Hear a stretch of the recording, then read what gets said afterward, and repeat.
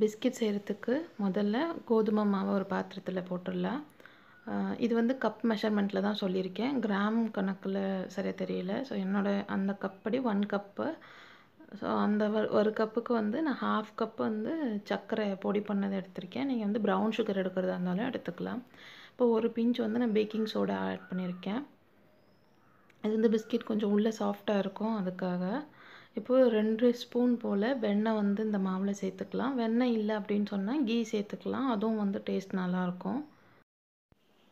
இப்போ வந்து நம்ம பால் சேர்த்து இது எல்லாத்தையும் ஒன்றா நல்லா பிசைஞ்சுக்கலாம். பால் வந்து இந்த கப்பில் நான் 1/2 கப் எடுத்திருந்தேன். ஒரு மாவோட பிராண்டை பொறுத்து பாலோட அளவு வந்து வேறு மாதிரி இருக்கும். ஏன்னா அந்த மாவோட அப்சார்ப்ஷன் ரேஷியோ வந்து எல்லா பிராண்டுக்குமே ஒன்றா இருக்காது. ஸோ நீங்கள் எடுக்கும்போது பால் கொஞ்சம் நிறையவே எடுத்துக்கிட்டு கொஞ்சம் கொஞ்சமாக சேருங்க. அப்போ தான் வந்து நமக்கு மாவோட அந்த டெக்ஸ்சர் வந்து மாறாது.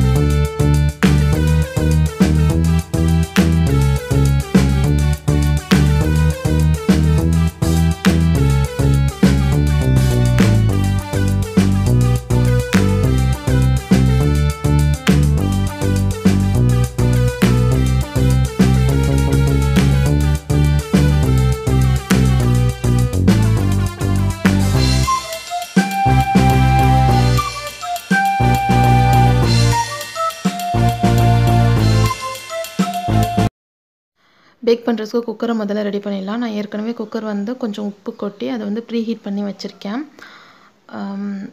இப்போ இந்த மூடியில் வந்து அந்த வயர் இருக்கும் இல்லையா, அந்த கேஸ்கட் வந்து யூஸ் பண்ணக்கூடாது, விசில் வந்து போடக்கூடாது.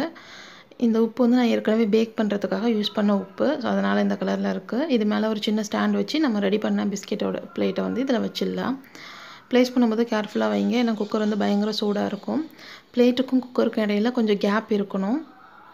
இந்த அளவுக்கு இருந்தால் போதும். இப்போ வந்து குக்கரை நம்ம மூடி வச்சுட்டு ஒரு 20 மினிட்ஸ் கழித்து வந்து பார்க்கலாம். பிஸ்கெட் வந்து ரெடி ஆகிருக்கும். இப்போ 20 மினிட்ஸ் ஆகிடுச்சு. ஓப்பன் பண்ணி பார்த்துடலாம். பிஸ்கெட் வந்து நல்லா ரெடி ஆகிடுச்சு. கலரும் வந்து நல்லா வந்துடுச்சு. இது வந்து எடுக்கும்போது சாஃப்டாக இருக்கும். லேட் ஆக ஆக அது கூல் டவுன் ஆனதுக்கப்புறம் கிறிஸ்பியாக மாறிடும்.